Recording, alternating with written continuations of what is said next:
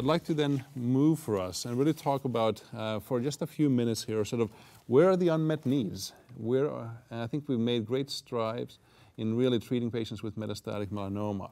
But Mike, stage 4 disease, if you were to give in 3 things that are truly the unmet need at the moment that we need to determine, what are those 3 things for you? Okay, great, Robert. So I think the most important questions really are, who can we select to give treatment with the least side effect possible to still get a response or some favorable anti-tumor effect, and who do we justify more aggressive kind of combinatorial treatment of some form, and how do we make those decisions? So that is on the biomarker area, and we still have a way to go, unfortunately, until we can really have something that's ready for clinical prime time. We don't really, aside from the BRAF and MEK combination, which we clearly know that combination needs to be given together in a BRAF mutant patient who you're considering targeted therapy.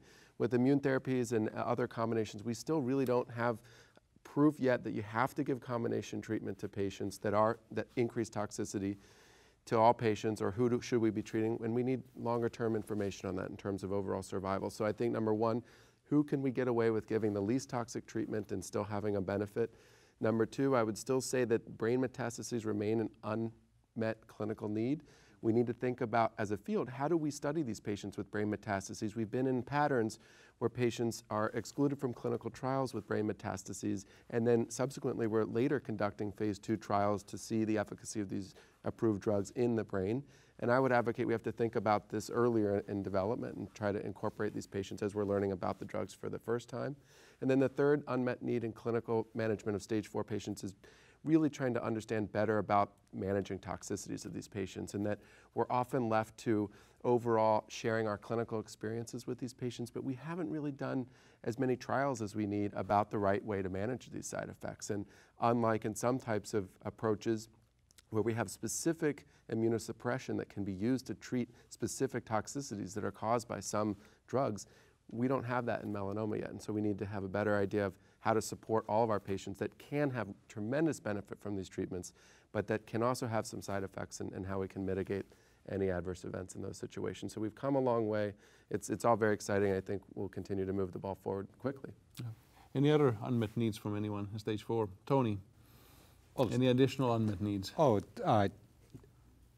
The medical need is the patients who don't respond to these therapies. Yeah. And I guess it's really if you look at the immunotherapies here, is that we have that 30% of patients that in the first scan that we do at 3 months out, that we have the 25 to 30% of patients who just don't respond. And I think we need to understand those patients. Yeah. It's actually the upfront the primary resistance to anti-PD-1 therapy is around 60 to 70%. And we know we can improve those numbers by giving the combination of ipilimumab and nivolumab, but there still seems to be a ceiling of what combination immunotherapy can do, and we've talked at length about the toxicities. But it's the patients who do not respond that we need to understand who they are, why their immune system is not poised to be turned on by taking away its brakes. Do we need to turn it on in some other way? Do we need to take away some immune suppressive cells or factors that the tumor is making that is preventing the immune system from attacking? But then from the BRAF and MEK inhibitor therapy, which is outstanding therapy initially in the majority of patients, resistance develops in many cases, not all. And we've studied over the last 5 years a lot, or even longer than that, what are the mechanisms of resistance. We've defined many of them, but there's this subset of them that we don't really know.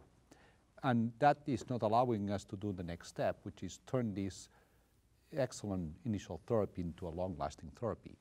We hope that by doing the triple therapy, BRAF, MEK plus PD-1 or PD-L1, we may turn some of those transient responses to the long-lasting responses, but we still don't know, and that's requiring clinical trials that are ongoing.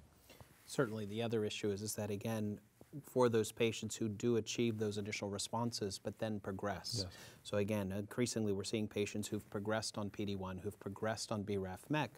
What do you do now? And so again, that is a completely open space where we don't have any effective therapies at this point, an area of very active investigation, but truly an unanswered question and unmet clinical need.